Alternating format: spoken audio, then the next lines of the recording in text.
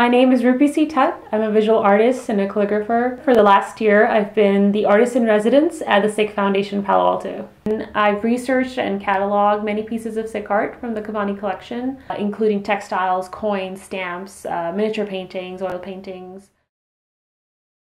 One was the miniature albums that I also wrote articles about. They portrayed, not only the rulers of the time, so it started with Ranjit Singh's portrait, all the way to the soldiers, to weavers, to entertainers that were around in Punjab during the 19th century. For example, some paintings had, the pinjan being represented. The pinjan was a machine used to clean and to fluff up cotton.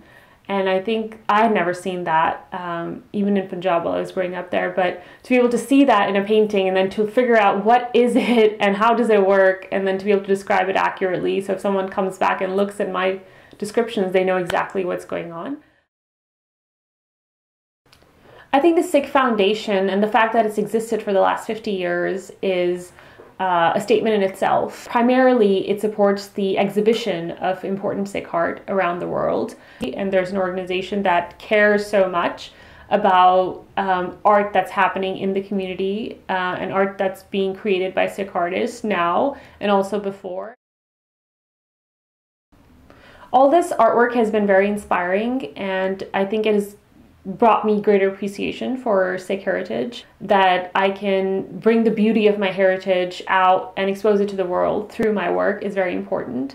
And I think as I move forward and do that, I want to explore themes that are a very strong component of that heritage, be it the actual Gurbani and doing calligraphy with Gurbani, or the themes of displacement and movement and identity, for example, partition, which was a huge event in the Sikh community.